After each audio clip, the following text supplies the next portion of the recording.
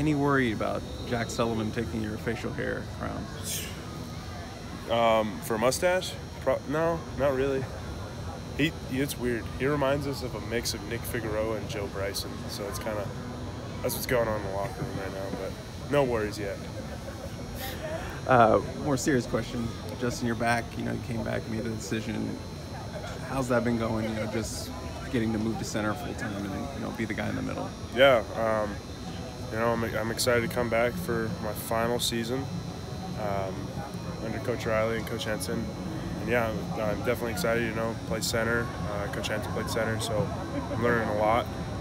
Played guard last year. Feel like I did pretty well there, and now it's kind of time for a new challenge at center.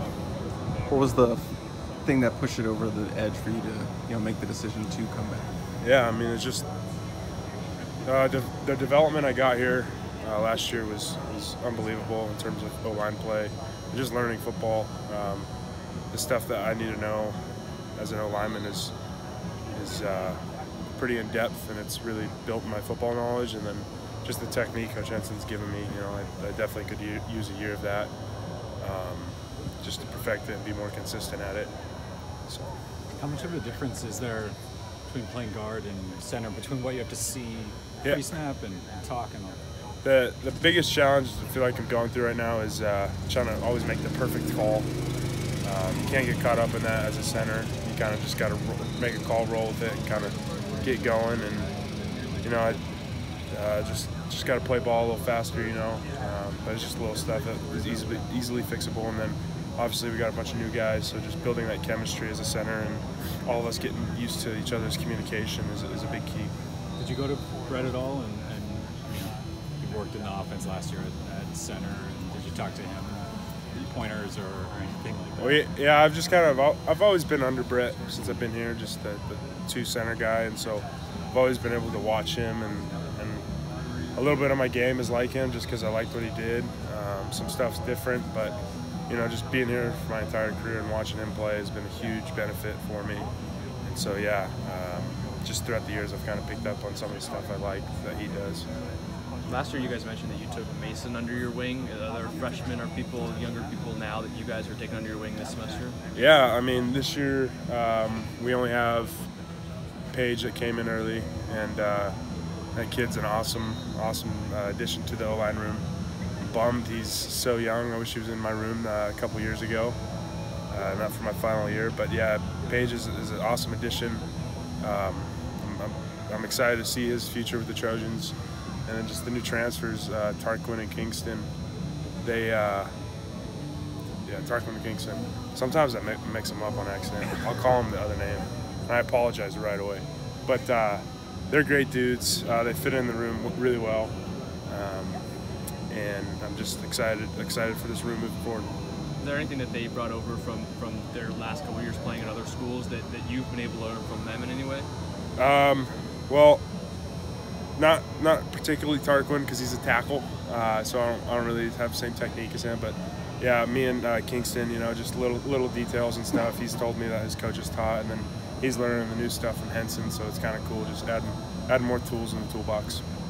Just curious if you saw the combine video of Voorhees, and what did you think about that? It tears the ACL, goes through, hits the bench, and does more reps than anyone in the combine. Yeah, I really wasn't surprised at all. That's just who he is. He's been that guy for all this time. And I'm so bummed he didn't have both legs because I think he would have broke that record. But that dude's just tough. His whole career he's been tough.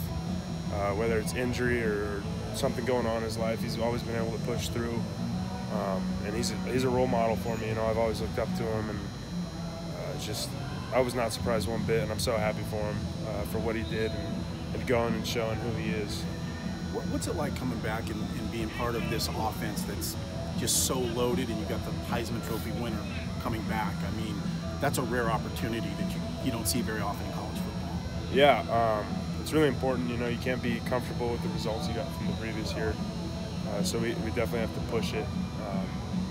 Because last year we had hit almost rock bottom the previous year, and so anything was improvement. And this year, since the bar is so high, we have to do better. We have to push ourselves harder in these practices. And whatever we did last year isn't good enough, and so that's just kind of the mindset we have going into this.